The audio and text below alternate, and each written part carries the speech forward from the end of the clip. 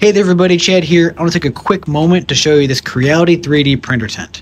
So I was having issues with my prints because of the temperature in the air.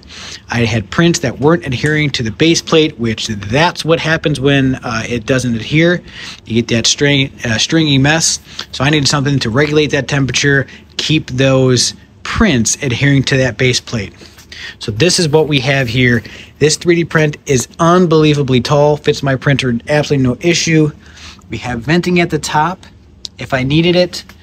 We have this port back here to go back to our control box.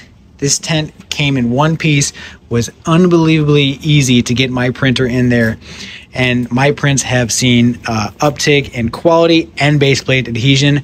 So if you're in the market and you're having temperature issues, I would definitely recommend this Creality 3D printer tent.